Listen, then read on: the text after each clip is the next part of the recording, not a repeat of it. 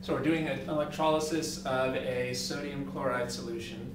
In the electrolysis of a sodium chloride solution, what volume of hydrogen gas is produced in the same time it takes to produce 132 liters of chlorine gas, with both volumes measured at 50 degrees Celsius and 2.74 atmospheres? Report your answer in normal notation. All right. So I guess the first thing we have to do is figure out what half reactions are going to be taking place here. So what are our starting materials here? Sodium. Or sodium and chlorine. Yeah, neutral sodium or sodium ion? Sodium ion. And chlorine ion. And what else? Water. Because it's aqueous.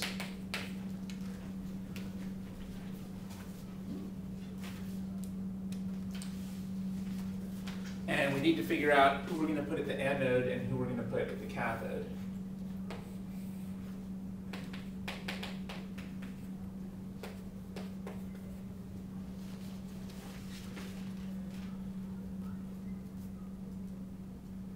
So let's see here. We have to find some half reactions that would be relevant. What would be a relevant half reaction for the chlorine? You'll have to use your textbook to work that out.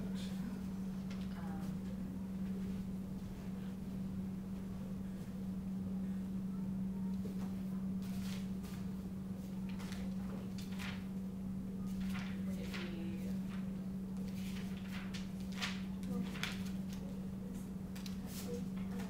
Cl2 going to Cl, and Cl minus going to Cl2. Yeah, doesn't it Goes to gas. Yeah. But it wants to So- oxidize. Right? So in this case, this is being shown as a reduction. Which equation are you looking at?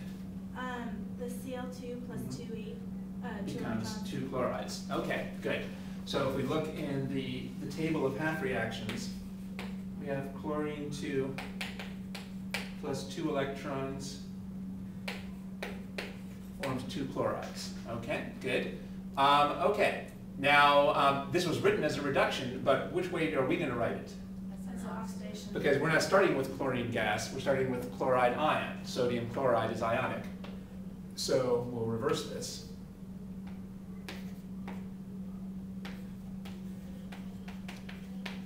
So what should I write down as the potential for this reaction? It would be.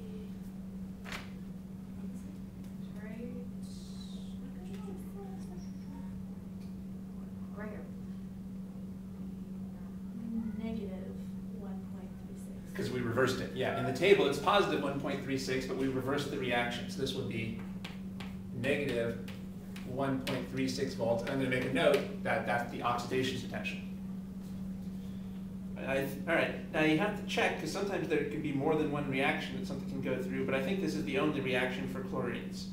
The only reaction that makes sense here for chlorines, for chloride and ions, is going to be that one. So we're done with the chloride. So now we have to see if there's any other half reactions that might be reasonable for us there. Water. Yeah, let's think about what the water could do here. Yeah, this is the part that really throws me off.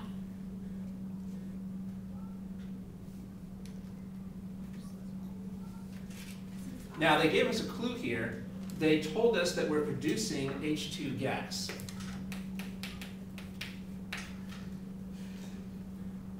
And they told us that we're producing chlorine gas. We were told in the problem that we were producing H2 and chlorine gas. Well, so far we're on the right track then, because we've written down a half reaction that's producing chlorine gas. So that gives us some confidence that we're on the right track. Now we need to look for a reaction that's going to produce the H2 gas. Well, where do you think the H2 gas is coming from? The water. It must be coming from the water. So let's see if we can find a half reaction that seems reasonable for that.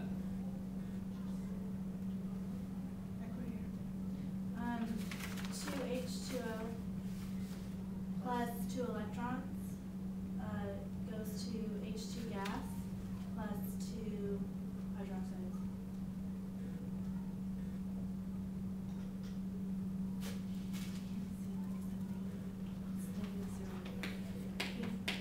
That's a reduction. Here's what we need.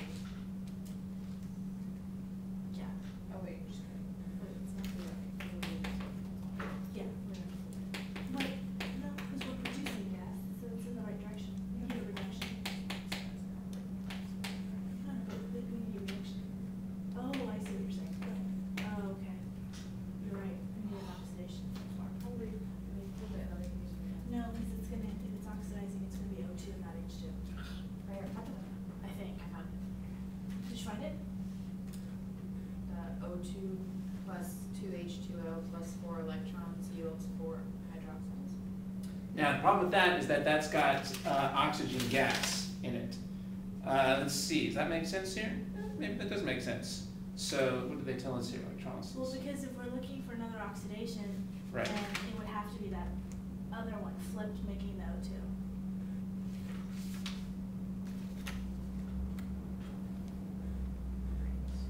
And this one would be for reduction. Right. Because they're telling us we're producing H2, so we know it's happening at the reduction.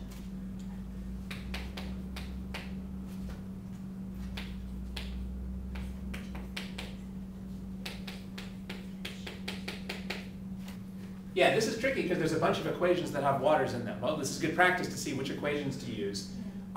This equation doesn't make sense because it requires, so which reaction do you want to do here?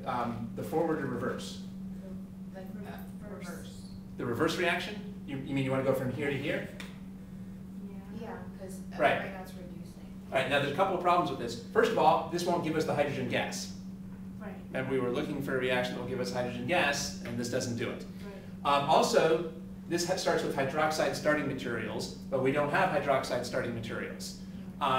This would be maybe good if they told us we were in a basic solution, say maybe an aqueous basic solution. Well, then we would know an aqueous basic solution has lots of hydroxides around that we can use. Sometimes you'll see a problem that does say basic solutions. That would be a clue that we could use this. Okay. Of course, water does have, even neutral water has a small amount of hydroxide, but that's just 10 to the negative 7, so that's not going to really help this reaction to happen. Okay, there's a couple reasons why we're going to have to not use this reaction. For one thing, it doesn't have the hydrogen gas, which is what we're looking for, and also it's got the wrong starting materials. So here was one of the possibilities that we saw, because this is producing hydrogen gas. But I think there's another equation that's better. Let's see. Any other equations with water and hydrogen gas? So let's write that down. That would be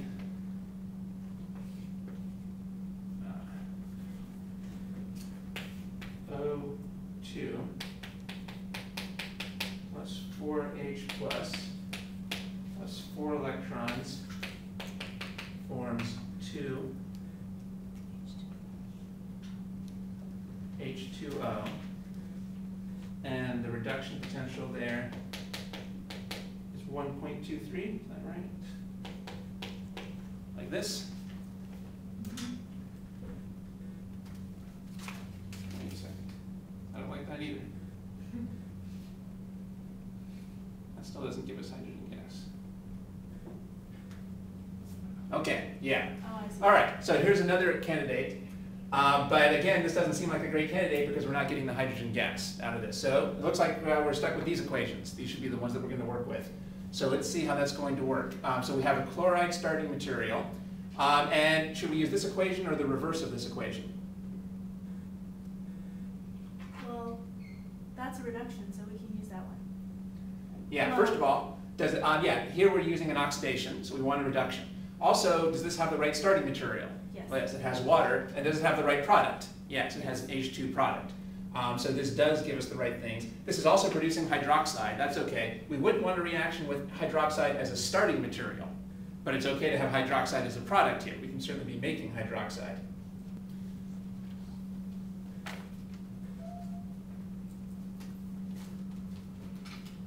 Anything else there that produces hydrogen gas? There's another equation that has 2 H pluses to form hydrogen gas. 2 H pluses plus 2 electrons is hydrogen gas, but we don't have H pluses, we've got water, so that doesn't look good. Anything else with H2 forming? And what we really want here is a reduction that's forming hydrogen gas. Yeah, so you can see it's really easy to miss things in this table. You guys have to take your finger and run over the whole table, but this looks like the only reduction that's forming hydrogen gas. And this looks like our only oxidation here that's using chloride ions to form chlorine gas. So these are going to be our two options here. What's going to be then, is our cell potential here going to be positive or negative? Overall? Yeah. Negative. Is that good or bad? Based on the problem. Is that what we want or not what we want? It is what we want, right? Because it's an electrolysis. I got the problem here. But it said, in an electrolysis of a sodium chloride solution. So it's good that these are, so you can see neither of these are happy reactions, right? They're both unhappy, but that's what we want. We want things that are unhappy because otherwise we wouldn't need the electrolysis. So that's confirming that we're on the right track. It's good that we're getting a negative cell potential because otherwise we wouldn't need to do an electrolysis here. So this do seem like the half reactions.